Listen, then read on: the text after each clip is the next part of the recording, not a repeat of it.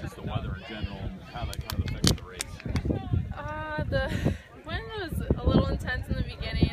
Definitely could feel it the whole first stretch as we were going against the wind the whole time, but tried to tuck in behind girls as the race went on whenever we had the chance, but overall it didn't let it affect me, as I knew I was strong. I could fight against it, but definitely it was a little chillier, but the cold didn't bother me. It usually doesn't once the adrenaline gets running. You forget about that stuff. When you're coming down the home stretch and you see all the fans, you see the finish line, what was kind of going through your mind at that point? After like the 5K, it started getting tough.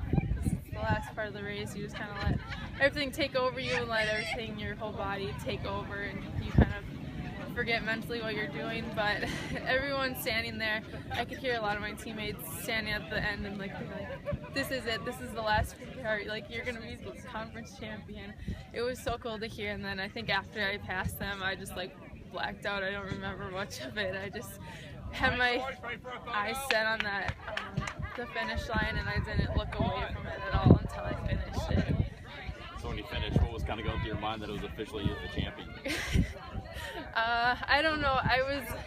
Once I hit that ribbon, I kind of just like forgot about it. I was just so happy and so excited. Like I actually did it, and I couldn't believe that I held on and kind of pulled away from the rest of the competition there, and I did it, and that was all that was mattered. Awesome. Thank you very much.